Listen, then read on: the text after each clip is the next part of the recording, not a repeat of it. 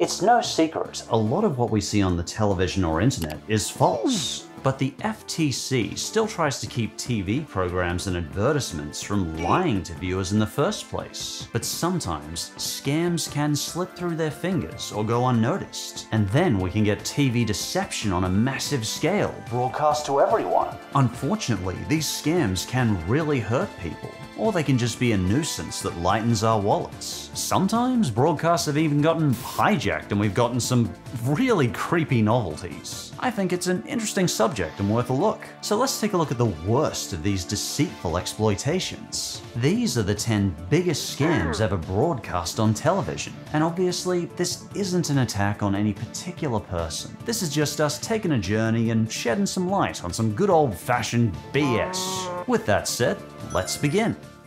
And starting with number 10, the 1-900 number scams. These 1-900 ads were just unbelievable. Most of these 1-900 calls were $2 a minute, which would be nearly $5 a minute nowadays. That's very costly when most of the time someone was just telling you a load of bullcrap, and some of the junk they came up with was more than outright scams. Some of it was so stupid it was barely comprehensible. Take this service, for example. Cute little dog you've got there. But hold on, in a previous life he could have been George Washington. Oh no, no, no, no.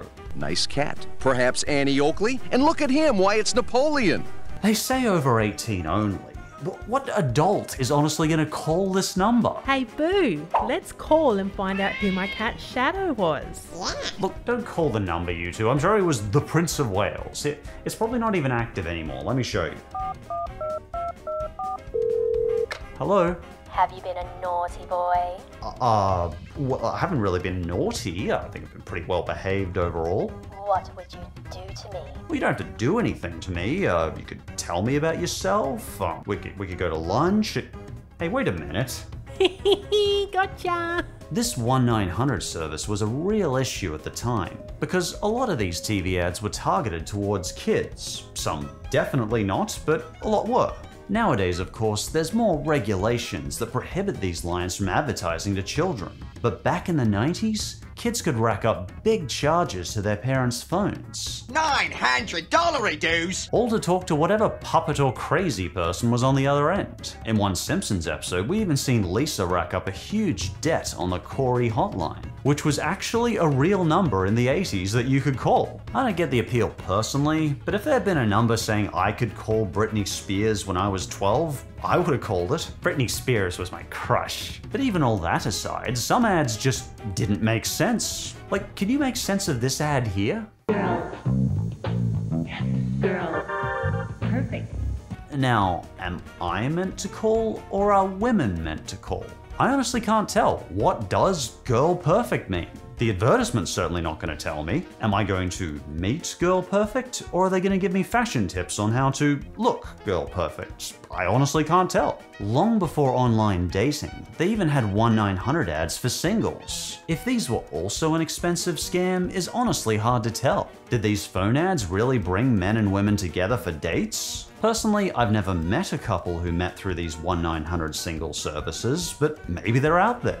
But what was the very first 1-900 number in 1977? Why, that was the Ask President Carter program. That's correct, the very first one of these numbers puts you on the phone to the 39th President of the United States. You know, in case you had any questions for him. And honestly, respects for doing that, sir. How'd a number where you literally talk to the president turn into such a scamming, fraudulent waste of cash? I don't know. Man, what do we got for number 9? The Who Wants to Be a Millionaire coughing cheat. And just a reminder, this isn't an attack on any individual or person. Many years have passed since this, and I wish the best of health to anyone involved. But game shows have never seen cheating quite as famous, or possibly obvious, as this one. Why don't you try your hand at the $1 million question? A number 1 followed by 100 zeros is known by what name? Is it A, Google, B, Megatron, C, Gigabit, or D, Nanomole? If you answered Nanomole, I appreciate you trolling the question. It's pretty obvious, isn't it? Because nowadays, this is an easy question. I mean, hell, if you saw Back to the Future 3 in the 90s, it was an easy question. For many, that $1 million would have been in the bag. However, for Charles, just like many questions before it, he stumbled. I probably would have stumbled even more, but you know, he struggled. However, there was one last-minute plan in place to cheat the way to $1 million. Before Charles, there had only ever been 2 people that had won the top prize. Regarding this, a former floor manager named Phil said, Even the cleverest people could only get small wins. It only takes one thing you don't know about and you're done. It's very unusual to actually win a big prize. By the first night, our buddy Charles had established clearly that his win was definitely unusual. He wouldn't admit it after, but even the host was looking a bit dubious. Why did you think it was Switzerland? I'm sure it had made in Switzerland or something written on it. Swiss made. Following the first night on the show, it was clear his general knowledge was abysmal, just as mine would have been. I really haven't got a Scoobies. Never heard of it. And by the end of the first night on the show, he'd already used 2 out of his 3 lifelines. That night, his wife and his friend Tequan developed a plan. It was simple. Tequan was going to answer the questions for him. But how? Yeah, exactly, Boo. Tequan was going to cough on the right answer. When a question was asked, Charles would futz around with his answer, waiting for the coded cough from Tequan pointing to the correct answer. I'm sure it's a hat. Am I sure? And by the end of the show, it seemed to have worked. It seemed they got away with it. Charles was crowned a millionaire. But he and his wife's glory was short-lived. Because even during the show, behind the scenes, alarm bells were ringing. The whole time, his wife and Tequan were being monitored by audio and video equipment, but they didn't necessarily know it. And yeah, when you think about it, during a game show, how many coughs is considered reasonable before you consider the person either has a drastic illness or is cheating? And following a thorough investigation, the $1 million check was cancelled and the 3 were found guilty of conspiring to cheat the show. People were shunned and vilified in the public after this, and honestly, guilty or not, I felt that was sad. After this, the 3 had to step out of the limelight as they were continually vilified in public, and Tequan was forced to resign as a major in the army. Honestly, I want to tell you about this one, but it happened back in the early 2000s, and I think everyone involved has suffered enough at this point. The 3 have suffered a lot, and at this point have lived very humble lives out of the limelight, and honestly, I don't want to pry. Make of this what you will, but at least we can learn a valuable lesson from this. Don't cheat in game shows. Obviously. Number 8. The Psychic James Hydrick. Have you ever seen people who claim to be psychic? Yeah, me too. One of the most famous psychics who had many people fooled was James Hydrick. He claimed to use psychokinesis to turn the pages of books with his mind and turn around pencils on desks. He went on to TV shows spreading his fraudulent claims. On That's Incredible, he had the host completely fooled, and he was able to fool some viewers into thinking telekinesis was real. However, on That's My Line, he had a special surprise guest. One of my personal heroes, James Randi. Randi was a brilliant magician who actually beat Houdini's record for his amount of time underwater. And in his retirement years, he actually put out a reward for hundreds of thousands of dollars for anyone who could prove that they were psychic under more scientific circumstances. In this case, he had put foam pellets around the page Hydrick was going to move. That way, if Hydrick was blowing on the page to move it, everyone could clearly see this. And then, did magic happen? Well, look for yourself. After 45 minutes, Hydrick still couldn't move the page, because if he was blowing on the page, it would expose him as a fraud. And for 7 Lucky 7, Miss Clear. Call me now. You have questions, I have answers. The first 3 minutes free. Call now and try it for free. She was a clairvoyant that claimed to have all the answers. She promised to read your future with a toll-free tarot card reading. Spoiler alert, it's a scam. Yes, I know they read the title. I was trying to be facetious. As we already know, the 90s were full of these scams. Call for this, call for that, 1-900 horse twaddle. And in 1997, Miss Cleo was one of the biggest of these services. She was an expert in cold reading people. On top of this, she had a very warm and charismatic presence. People easily connected with her, and oftentimes she was very convincing. She often managed to pick up details cold reading people that you wouldn't think she could. So much so that a more gullible 90s audience was just taken by storm. She even showed up on daily talk shows and became a household name in clairvoyancy. Ugh. Pardon my eye rolling. However, believe it or not, there was something about a 1-900 clairvoyancy hotline that seemed a little off. Well, duh. You see, this scam was somehow buried in another scam, perhaps a double scammy? Ha Hey Josh.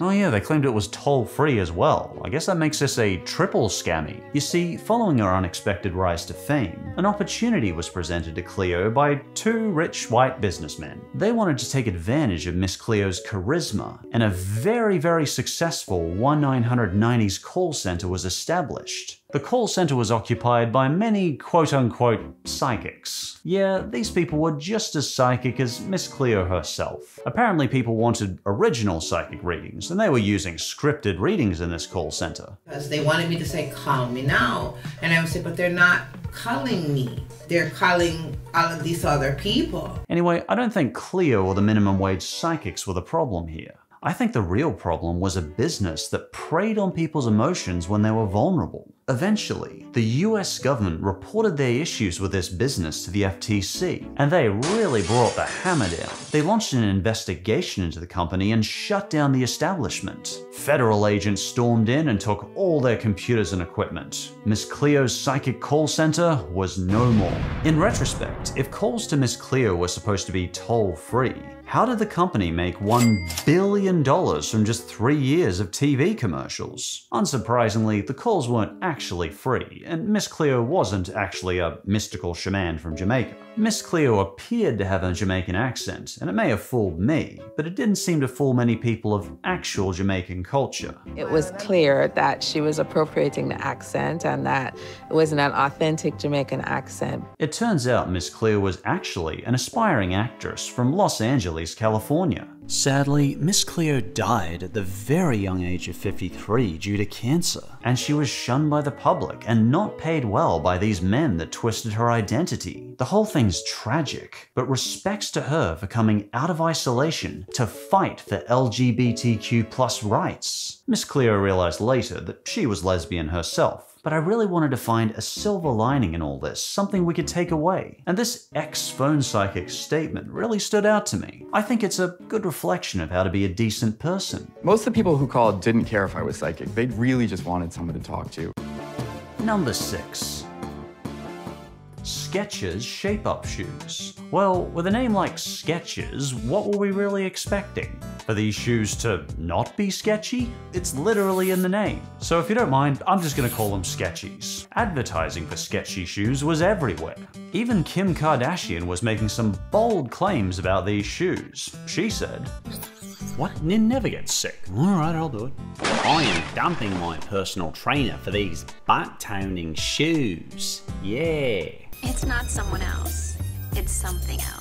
You don't need a personal trainer anymore because you got shoes? Skechers commercials were making some mighty bold claims about these $100 shoes. They even said you didn't need to set foot in a gym for these sneakers to help you lose weight. With Shape-Ups, you can finally get in shape without going to the gym. They also claimed these sketchy shoes would increase muscle activation by 85%. Apparently they'd somehow magically cause weight loss, improve circulation, and aerobic conditioning. You got any empirical evidence to support these claims? No! No! No! Yeah, I didn't think so. Like, how did they think people would buy this? As someone who uses the same crappy shoes for his 25 to 42 kilometer mountain jogs, I can say with certainty how often I run up that exhaustingly tall mountain has a lot more to do with my aerobic fitness than what sneakers I use. Good sneakers are important, they just won't help your aerobic fitness. Anyway, needless to say, the Federal Trade Commission was not happy, Jan. Given there was zero scientific evidence, they considered this deceptive advertising. Anyway, FTC stepped in and fined Skechers $40 million for their bogus, misleading advertising. And honestly, it's nice to hear that sometimes advertising is held accountable. At least there's a watchdog that looks out for consumers in television. I think David from the FTC made a strong point on this case. Either shape up your substantiation or tone down your claims. And reluctantly, number 5. Kevin Trudeau.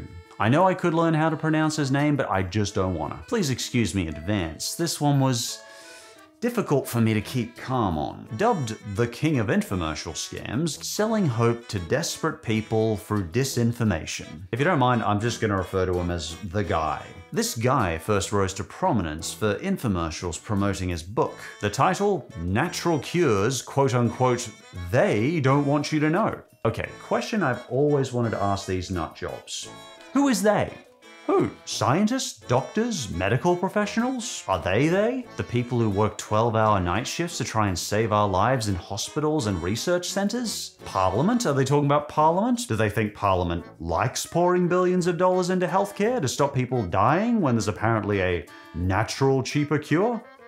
Sorry, I said I'd keep it brief. Moving on. Fortunately, the Consumer Protection Board was quick to tell people that the book contained no actual cures. It didn't even contain unsubstantiated bullcrap cures. Instead, it only contained instructions on how to subscribe to a $499 lifetime membership service to learn the cures. Despite the warnings, the book still sold over 5 million copies. In fact, it sold so well, he was soon on television again, spruiking his new book. Debt Cures, What They Really Don't Want You to Know.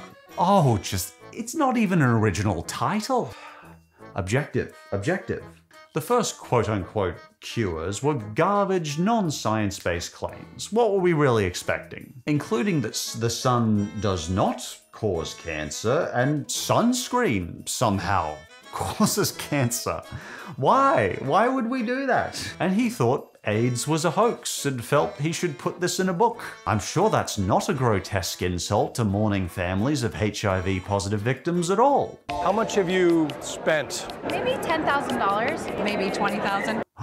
Oh, honey, no. He also promoted a bunch of somehow even more sketchy products in a bunch of TV infomercials. His infomercials included hair farming, cures for balding non-surgery facelifts, a 60-second cure to all addictions. Oh, the humanity. Coral calcium supplements as a cure for cancer. No, I'm done.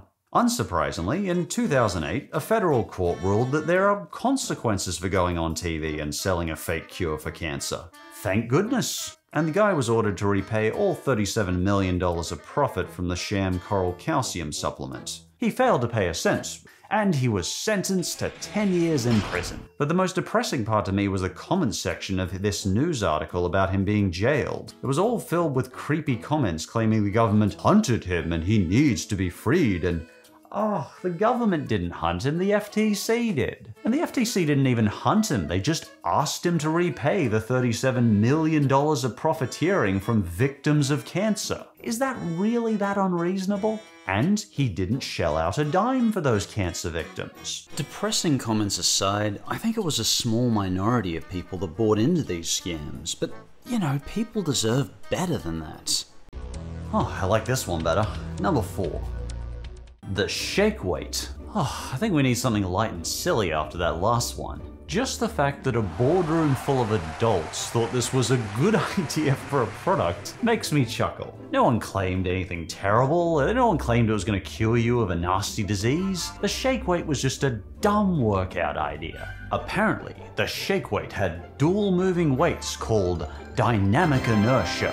What's a stupid name? These dynamic inertia supposedly engaged your biceps and triceps. In fact, the commercial boldly claims that you will feel the results of the shake weight within 9 seconds. If you had the shake weight in your hands right now, you'd feel the results before the end of this commercial. Ma'am, who are you kidding? How did you say that to the camera with a straight face? In the comments for this commercial, probably my favorite comment was from Miss Mook's Bubble. I once saw a shake weight at my gym and I picked it up out of curiosity. I even shook it a couple of times to try and get a feel for it. Some dude I had never seen before walked by me and simply said, "I saw that." No judgment, man. Looking at it, it is tempting. Oh, and now number 3. The Max Headroom incident. I've heard some people call this the most disturbing hijacking in the history of American television. And seeing it, yeah, I get where they're coming from. Imagine it's 1987. You're in a dark room late at night, and you're watching a Doctor Who episode. Then suddenly, the television goes black. Moments later, a person with a strange mask appears on your screen. The strange background is moving wildly. The guy's mask is based on Max Headroom, the first computer-generated TV presenter. And what does this disturbing figure do or say? Well, he calls Doctor Who a nerd. And he sings a theme to Clutch Cargo.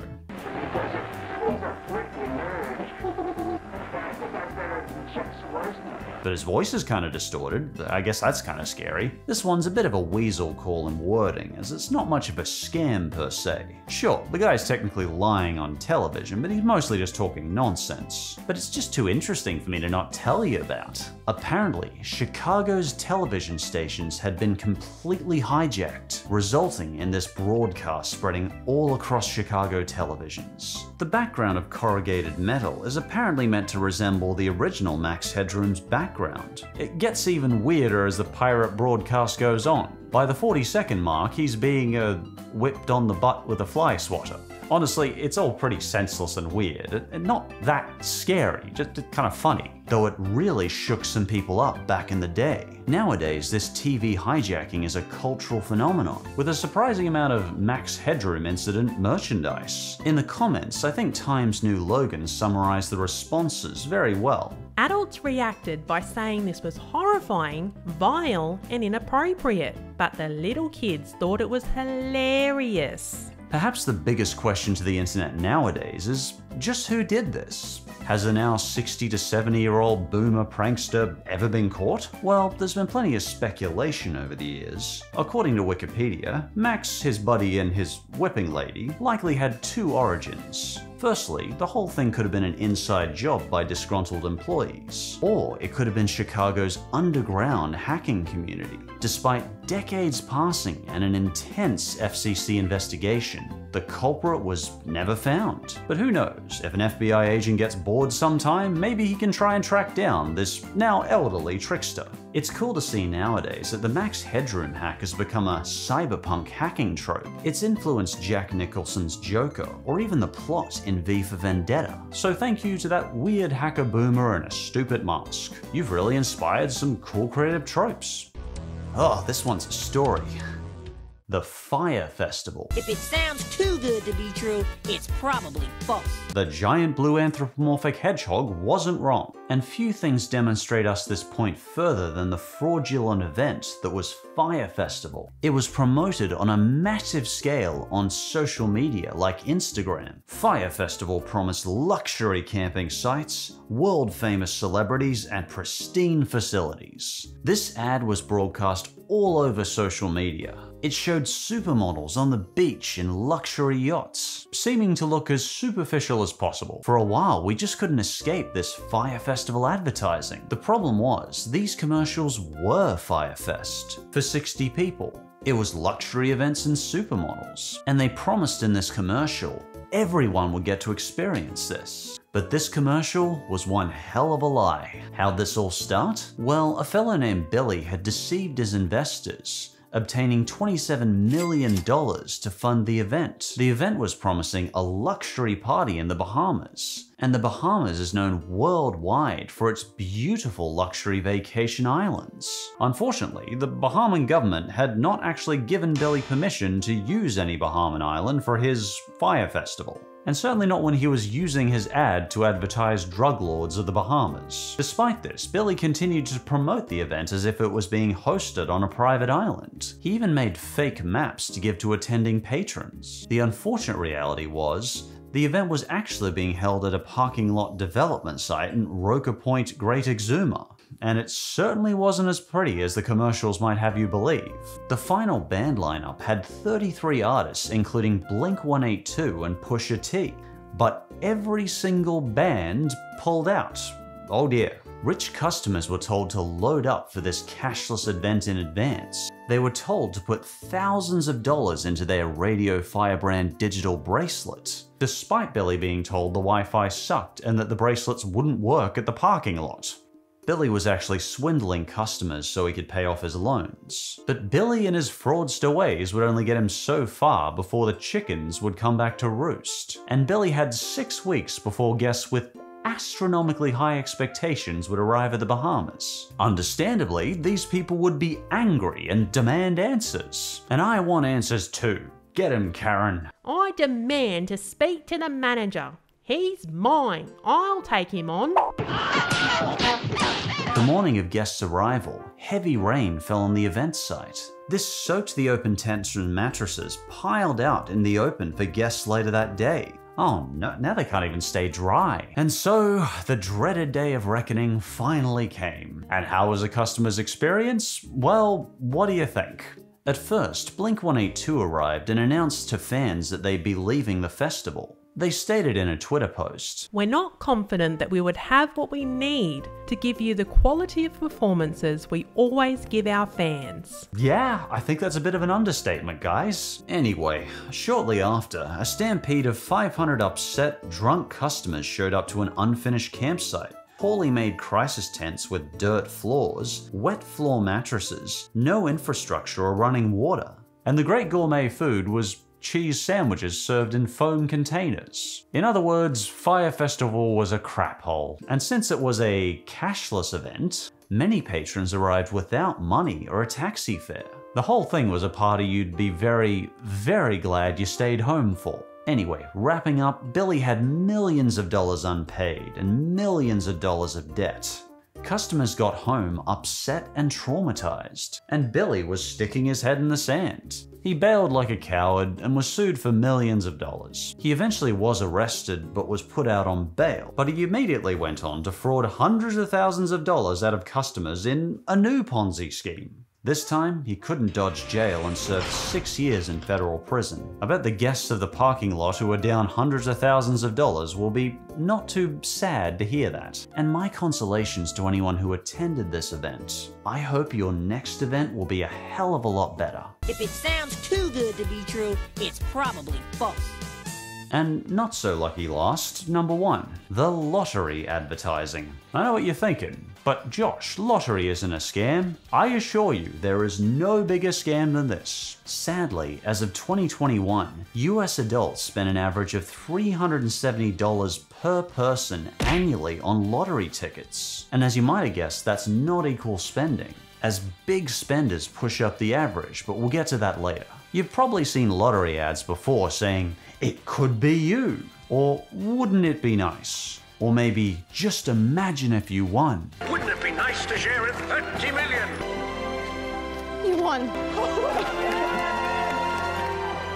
Because if you can imagine it, it can seem real in your head. But it is mathematically impossible for you to win the lottery. You see, the chances of you winning your average lottery, such as Powerball, are 1 in 292,338,138. Now you might say, well, someone's gotta win, it might be me. But let me put that in perspective for you. You have a 1 in 1.2 million chance of being struck by lightning per year, or a 1 in 35,000 chance of dying in a cataclysmic storm. But the chance of either of these happening to you are tiny, minuscule, you wouldn't even consider them. But when you take that number, you are 8,348 more times more likely to die in a storm than win the lottery, and 243 times more likely to be struck by lightning. And both of those are almost impossibly unlikely to happen to you. That makes the chances of winning the lottery so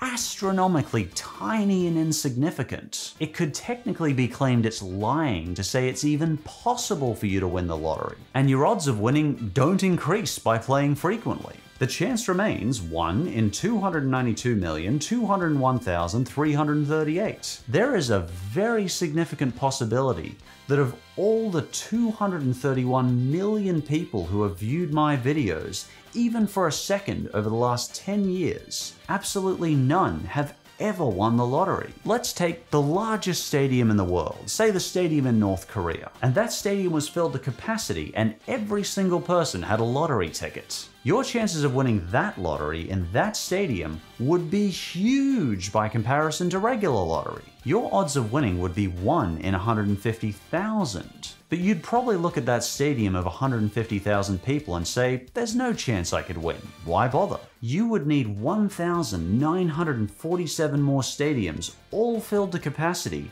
with one winner between them all, to even have the same chances of the lottery. Every lottery ad you have ever seen is lying to you. The lottery is the ultimate scam because it's a socially accepted scam. People can spend their money how they want, but I would implore them to spend their money on something real. Put that money in a bank. Give it to a homeless person. Help buy an ice cream. Anything but the lottery. And with $370 average spent by all Americans per year on the lottery, obviously that doesn't mean everyone is spending money on the lottery. It's worse because a small amount of heavy players are spending way more money than that per year on the lottery. And the lottery preys on desperation because Harvard Kennedy School studies have found that the most of the lottery players are on low income. The people who play the lottery are often the people who need that money desperately. Lottery instills false hope on people and preys on the poor. Some consider the lottery a disguised tax on those who can least afford it, and you can probably see why. Fun fact, if those spenders put that $5 per week into a retirement account instead, the minimum they would end up with is $25,000 extra in retirement. And that is a lot more fun than 40 years of disappointment. Because in the end, the only winning tactic to win the lottery is to not play the lottery.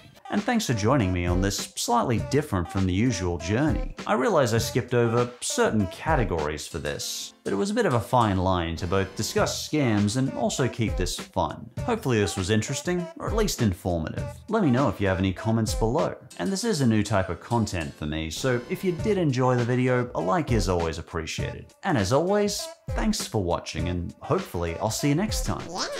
Today we had some really good member questions, but eventually I went with your local Chaos's question. We'll get to some more next time. They ask, have you ever believed or almost believed in any scam? Oh sure, I definitely bought lottery tickets as soon as I was old enough to.